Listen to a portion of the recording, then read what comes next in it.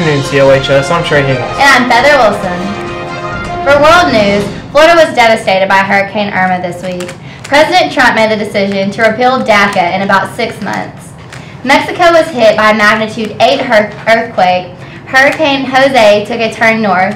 Wildfires spread through California, Washington, and Montana. Last week, there was a 5.3 magnitude earthquake that hit the U.S. We will be voting for new class officers and 5 student council reps. Election will be held during the lunches on September 19th and 20th. Seek Mrs. Caldwell to join FBLA. However, you can no longer order a t-shirt when you join. Football game tonight here against Liberty. I expect to see all of you there. Volleyball also has a game tonight here against Trinity.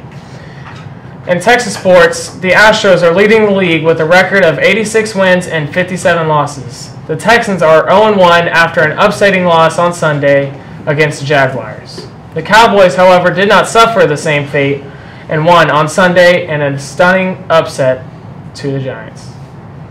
Now we're going to go to Matt Johnson with the Teacher of the Week, Miss Jax.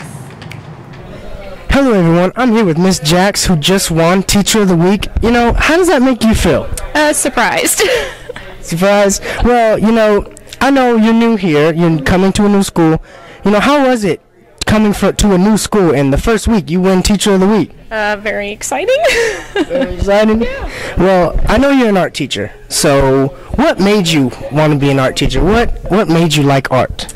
My aunt, she's an artist, and she owns her own art gallery, and actually she just retired from it this year, and so I always looked up to her.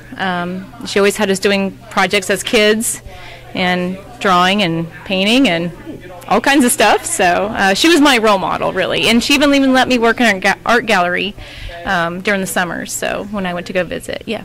Wow, that's great. Well, how is it being in Cold Spring? You know, it's your first week, and how are the kids? How is it? Everything's really going pretty well. Everything's going pretty good. I have good kids. They seem eager to learn, so enjoying it. Well, that's great. Well, you know, me personally, I like to think of myself as a young Leonardo DiCaprio, because I can draw the Mona Lisa. I told him to draw that. I told him about Mona, so, you know. I'm Matt Johnson. This is Miss Jax. This has been Trojan News and Teacher of the Week. Happy birthday, belated birthday to Faith Villa, and happy birthday to Keon Williams. Happy 18th birthday to my homegirls, Brianna Kelly and Samora Thompson. This is Trey Higgins. And this is Feather Wilson. See you next time on The Trojan News.